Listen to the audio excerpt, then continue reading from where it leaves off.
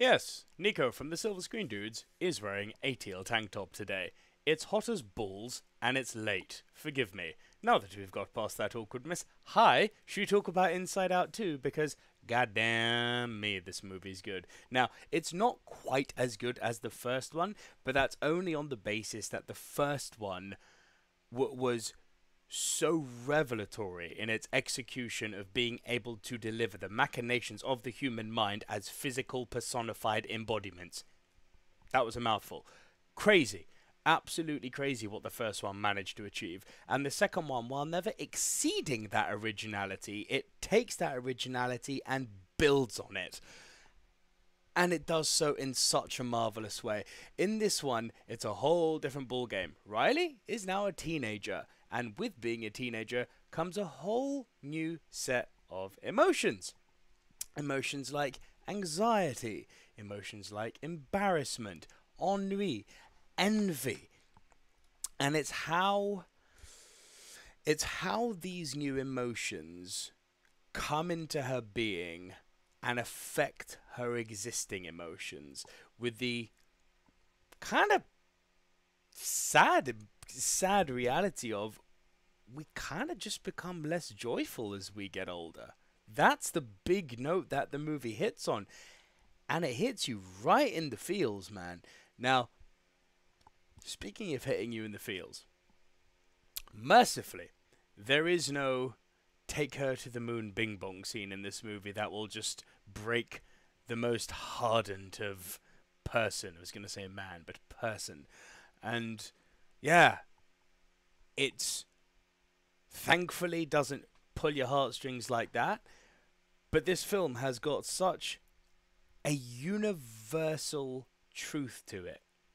It's something we all go through. That sense of who we are as a child, and then who we become and transform into as a teenager, and of course eventually an adult, which is where I imagine Inside Out 3 might go, which would be super interesting if they do that. What do we leave behind? What do we lose in ourselves? And these are the questions that Inside Out 2 tackles so profoundly well. Now, it doesn't shy away from the comedy, all of the things that go hand in hand with being a teenager, mood swings, smells, bodily changes. It addresses all of these things. And the journey that Riley goes on in this is really quite special because it's never grandiose, but it's, I keep on saying, utterly relatable. It's nothing that big. I mean, essentially, she just goes to a hockey camp, and I mean, she makes the mistake of forsaking her friends for the sake of being part of the cool kids, and it's her new emotions like anxiety and envy that are pushing her down this route.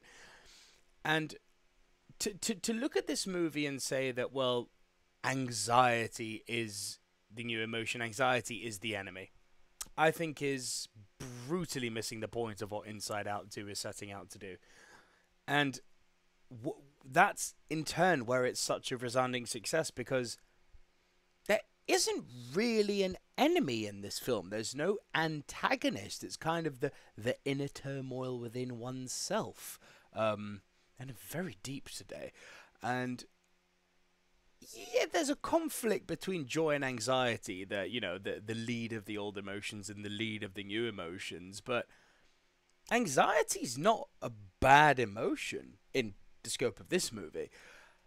Anxiety's kind of there just to help Riley along, and thinks that it knows better, and it's coming from a good place, essentially. And the journey that the emotions go on in Riley's mind, figuring out what creates her sense of self, creating things like brainstorms, it's just incredible. The visionaries at Pixar, what they've done, and that's something I'd like to touch on here as I wrap this up, because they are visionaries at Pixar. I'm going to make a whole video about this, actually, because I've been saying it on and off on podcast about how Disney's about to have a resurgence after the last 2 or 3 years of, let's just be real, bad. I think this is the first of many hugely important milestones. Having a movie made by Pixar back on the big screen that is of this quality and that didn't go straight to Disney Plus is such a massive win for the company, and I think it is the start of many things to come. I am going to make a full video about that, but I'll tell you what, man, I smell Bob Iger back. I smell Big Papa Iger back in charge and steering the House of Mouse back in the direction it should be going. A movie like this should be on the big screen and not on a streaming service, and it should be appreciated by people of all generations, kids and adults alike. And the fact that it's there, the fact that it's as good as it is, the fact that it builds so effortlessly well on what the first movie set out to do, is one of my films of the year, and I'm going to be scoring Inside Out to a very deserved whooping 9 out of 10. You could do a lot worse than seeing this movie this year. It's fantastic.